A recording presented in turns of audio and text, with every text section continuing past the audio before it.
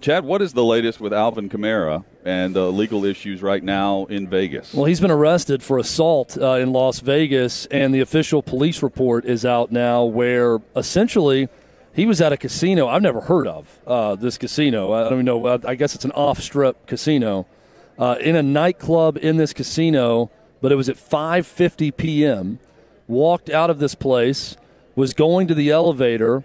A man approached Alvin Kamara and his group at the elevator, and according to the victim, is saying he tried to get on the elevator with Alvin Kamara and his group.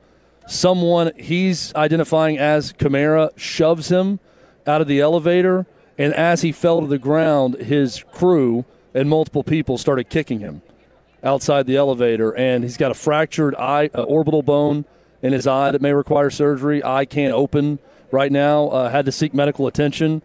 And because of that, Alvin Kamara was arrested on assault. A terrible situation. And the Las Vegas police report said the video that we obtained backed up his claim. So I saw some said initial that we stuff. saw a group attacking him outside the elevator. I don't know if this has been clarified as to what time the alleged victim came forward to the police with this. Because they came to get Kamara right after the Pro Bowl. Yeah, I'm unclear on the timing of it. When he went to the hospital and then when he also filed charges, I feel like there's a day gap, 24-hour gap there. He went to the hospital immediately after being attacked, and then they picked up Alvin Kamara, and there was no resisting from him. He went with authorities the next afternoon. Well, they would clearly after the Pro Bowl. They would clearly know where he was at the end of the Pro Bowl, but they would clearly know where he was at the beginning of the Pro Bowl as well. That's speculation, but it's out there as to or there's some questions out there as to why he would have been let to work on Sunday afternoon if the accusation had been made on Saturday late evening. It's a bad situation for one of the superstars of the NFL, and you brought it up about the state of the Saints right now. Not good with that roster. They don't have a coach.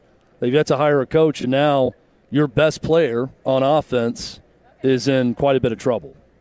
Yeah, and the team itself is not going anywhere fast. I mean, with Sean Payton out and thinking about the situation, trying to find the new coach. Many think it's going to be Dennis Allen, but Eric Bieniemy is also interviewing for the position. They are in salary cap hell coming up. I mean, the worst situation moving forward. Second is Green Bay on the projected cap.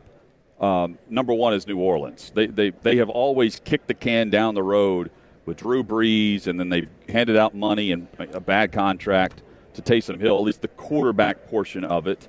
I know it kind of varies, Paul, with Taysom Hill on what position he's labeled as. Yeah. But it's just not they've got wide receiver issues. Certain guys don't want to play there anymore. I mean, it's Michael Thomas. So someone's inheriting a mess yes. when they take over. Yes.